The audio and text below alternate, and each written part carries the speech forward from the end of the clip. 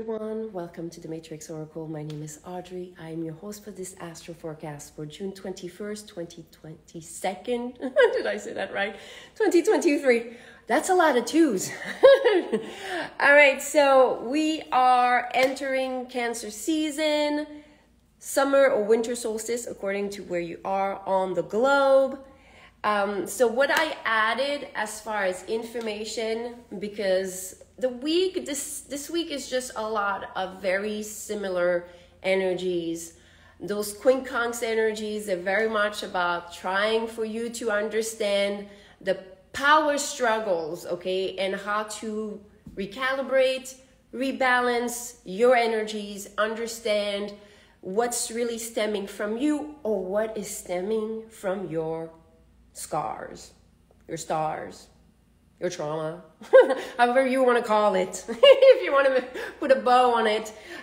So what I decided to do is to add some of the asteroids to see where those asteroids were placed according to all the themes that we've been mentioning this week. So if you are not following the astro forecast, I strongly suggest you do, in case you are struggling with those energies. It is cranked up, okay? And what I mean by this is that there's a lot of, you can see those green dotted lines? This is quincunx. And quincunx feels like a punch in the face if you are holding anything that is in resistance with your highest truth and highest essence, okay? So a lot of us do. So that means most of us, we're feeling kicked in the stomach, punched in the face, or thrown off on our butts on the floor. Okay, this is a lot of energy. We're like, what the heck is going on? This is to find emotional freedom. This is to find power, empowerment in yourself, recover some energies that you've lost to past situations. Yes, some of you stabbed in the heart, arrow to the heart. There's a lot that's going on energetically. This is why some of you, if you need extra support for healing, I've opened a circle. I do energy work every day for myself for hours. So I was guided to share some of my practices where even if you don't meditate, you can receive the energy that I'm channeling to help you. I've had some people that have major shifts just watching, and those videos are short.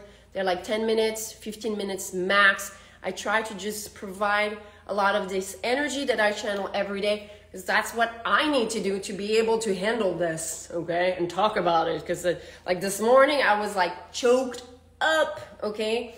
We're definitely going to be working, you guys that are watching, that I know you're part of the energy circle, we're going to work on the resonance of the throat and the solar. It was literally compressing my heart, and I was realizing to the extreme point that it did not matter who I was interacting with, you know, people that have nothing to do with my past or my trauma or my dynamic. And I was seeing that my struggle to maybe be sovereign in my authority, natural authority, or just my ability to affirm what I wanted instead of just kind of always thinking to make it work for everyone else, was literally the little girl that was faced with the same trauma as a child. I was like, I can't believe I'm facing my mother in every person. Sorry, Mom. I love you. So some of you will resonate with this, and this is to bring some higher awareness. So this is kind of what I just related here. It's very much the asteroid Pallas. Pallas is an asteroid that speaks of wisdom, divine wisdom, channeling, understanding the wisdom of what the frack is going on, okay? And we have like this major cluster. It's like, can you get busier or what? And busy with some very strong players, because we got Venus and we got Mars. So heart and mind being rational and irrational? Nah, intuitive. Okay, so all the people that have been telling others or feeling and being told that you're crazy, guess what? Payback is coming. What I mean is that a lot of people are going through spiritual awakening, and they're going to feel crazy themselves. So what happens is that right now, yes, you're just being intuitive. You're just being in alignment with what your energy field is sending you.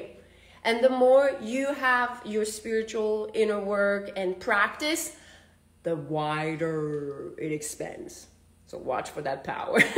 Okay, so here we have a lot of energies that are tapping into the subconscious mind to help you regain access to your own counsel. You're your best guide, okay? But some of you, you're just not hearing it, seeing it, feeling it, whatever senses, smelling it, okay? Sense of smell. Some of you, you have that. You're like, doesn't smell the situation. I don't like the smell of it, the sound of it, the feel of it. Whatever senses are good or working most for you. And we have here this little asteroid that's going to help to support this process. And the placement here in 20-25 degrees of Leo is about freedom. And how to get freedom? By standing in your truth. Not as easy as it sounds, right? My empaths out there, right? Okay, because we're so full of shit from past experiences that it's very hard to smell something else, okay? It's like when there's an overbearing smell of, okay? It's very hard to smell anything else, okay? So definitely not easy, definitely a process that I'm hoping some of you go on my YouTube channel. The frequency music that I create is supercharged. Why? Because I use specific mantras, specific sound effects, specific music scales, okay? That when you mix it all together and you put it in your ears, it's like supercharged energy shift. So some of you, if you do use it, please make sure that you hydrate, okay? It moves a lot of energy and especially fluids because we're removing the matrix of especially the water, the cellular memory. So you have a lot of memories, your traumas, your emotion is water. So that means it is embedded with this type of information from the past. Thank you so much. Okay, I'm just glad for some of you that are just hopping on and just getting those messages. This is important for you to move all those energies out of all levels of body, okay? And the first reaction usually to sound is water, and you can see it. There's many videos out there where you can see tests on water and how the sound ripples on it and how sacred geometry. You hold over 70% of water. What do you think is happening? Okay? My YouTube channel is called The Matrix Oracle, but you can just go on my bio link, you guys, and have access to my YouTube readings. And I think I put the super empath. Right now, the super empath is especially removing jealousy, envy, and pride. Okay, because a lot of empaths have, literally that was like 2 weeks ago, I channeled a wave of energy to activate people for the new moon, for galactic activation. And some of you that I had to read for, I literally was acting like this. Like, what should I do? I can't remember. Oh, I have a client. Oh, no, it's not this time. Oh, what? And I was like, whoa. Tapping into their field. And I'm like, what the hell? How can you live like this? Thank you. So some of you realize that when you have absorbed so much energy that is not yours, that at some point, and you don't try to figure out. When people try to figure out your shit, it's more like, try to understand that you're not supposed to do the laundry for everyone else's dirty clothes. You have your own set of clothes. You have your own laundry.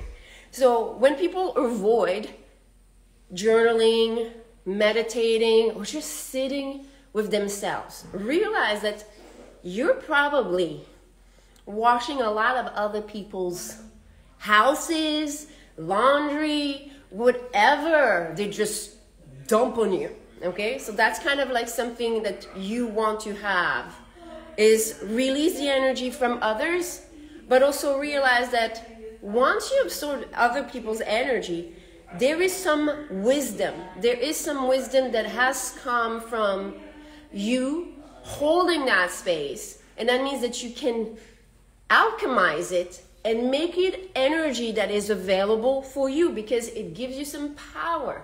Energy doesn't die. Okay, so everything is going to be like transferred naturally, but you need to know that every time you've absorbed, dealt with other people's okay, that is not just like, oh, take it back. The fact that you did hold onto things that were not yours, you learned. And how I can illustrate that is like, for example, when you work in a company and you started working at the company at the bottom, okay, and you had to hold on some of the basic needs for the company to grow. You have a potential to understand how to manage from the top, from the bottom to the top. And guess what? How does this machine work? In working from being led by the top, it is led bottom up. That means you need to know the structure for you to hold anything. Your ground. Stand in your ground. So a lot of people, if you're struggling with this type of energy wave, remember doing any type of chakra healing, listen to sound. Very simple, okay? I'm going to be creating more and more sound healing frequencies, especially in perfect harmony with the perfect fifth. What is the perfect fifth?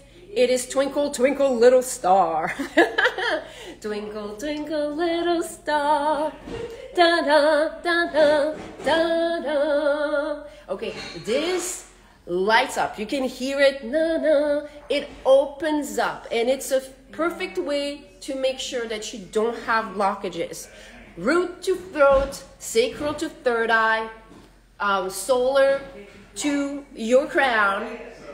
And then here you have your heart, and it connects to your soul, and it connects to the earth, okay?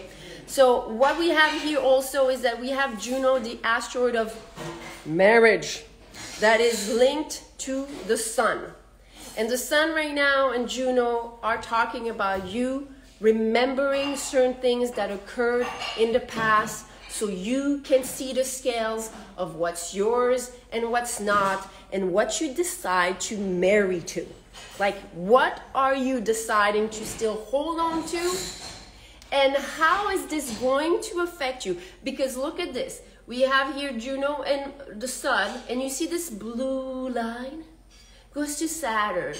Okay, Saturn is talking about healing. So it's saying, okay, watch what you allow in your life and what you marry into, okay? Because that creates a trine, and that means that everything that flows from it, good or bad, is just gonna flow, okay? And especially people, if you have any type of placement in this Scorpio, yellow, okay? That means you're going to be super, super duper triggered.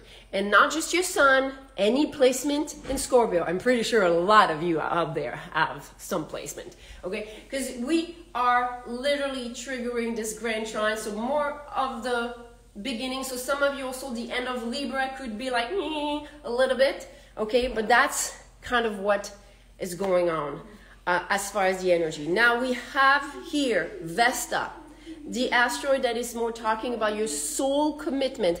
And Vesta were high priestesses in the Roman times, where literally Romans, before they went to war, they were relying on the prayers of the high priestess, which they were virgins, okay? And they had to pray to this flame and maintain a flame forever on, okay, through their prayers, and that's what was protecting everyone. So that's kind of like a representation of the fire of your flame, what lights you up, what keeps you, you know, inspired. And Uranus here is in a placement that speaks of joy. So what's interesting is here, Vesta is asking you, contemplate on what brings you joy and do more of that. And if it doesn't, then you have to, you see how this is triggered? You have to kind of look. Uranus is saying, okay, well, if it's If it doesn't feel right, it's probably because here you're not connecting to your intuition. Your intuition will tell you what feels right, that doesn't feel right. This is a square energy.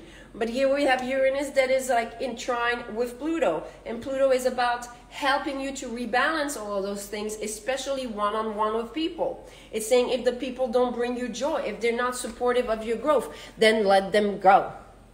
Okay? And I know sometimes it's very hard because there's attachments. There's attachments to the version of yourself that you used to be. So don't get upset if people are still attached to the version of you that was less empowered, less aware. It is a task for you to be more empowered and kind of show your growth and your autonomy. Okay, so that's a lot. Okay, I agree. Like every morning, like this week, I've been like, oh my God, I gotta talk about this. I'm like, I can barely like deal with all this myself, okay? But what saves me is the energy work. What saves me is creating the music. I am so sensitive to sound. Sound allows me to activate all my clairs. I'm like super empathetic in this type of field. So if some of you need support, this is why I have this circle that is open. You can go on my bio link. You can join us. This whole week you have access to a bunch of meditation, bunch of like healing activation, and you can watch it whenever you have the time. Okay, so this is why I created this way. Access to Monday to Sunday, Sunday included. You can watch and have access to everything that is needed for this week. So if you're not seeing clearly, hearing clearly, because some of you even getting readings when energies are overwhelming, it's almost like I could be like trying to explain to you something and you're like, because you're like, I'm like, it's like, what is she saying? Because some of you, you can relate to this. When you're in, like so much in your emotions, it's like you become deaf. You become blind. You become like you're not even grounded. And realize that sometimes for me, people are like, oh, well, how do I get grounded? Nature didn't really ground me. Sound does. Sound puts me back in my body. Okay, so some of you, that could be something you can do for yourself. And what type of energy works I do is I use mantra, I use mudra, I use breath work, I use sound, scales. Some of you get ready because I'm like starting to create in such a very fast pace. There's going to be a lot of stuff that I'm going to be sharing for free on YouTube. But again, if you want to start putting it further in your practice, yes, I love those Sanskrit mantra, by the way, you guys. Like, I love it. And some of you have to realize that Sanskrit is one of the oldest language. So this is why when you pronounce those sounds, they're just very, very powerful because they're so ancient. They carry a lot of wisdom from all the people that have chanted them. This is how powerful chanting some of those mantras are, because you have generations and generations and generations and generations of people reciting those words that are trying to attune from a place where they don't feel comfortable to another place. And their wisdom in that journey from one position to the other is what you're gaining every time you do it. At least this is what I feel when I do it. And I'm like, how the hell this is working? So obviously we have to remove a lot of things. Yes, definitely Sanskrit. Love it, love it. All right, you guys, that's all I have for today, which felt like a lot. I don't like you. But I'll see you tomorrow. Namaste.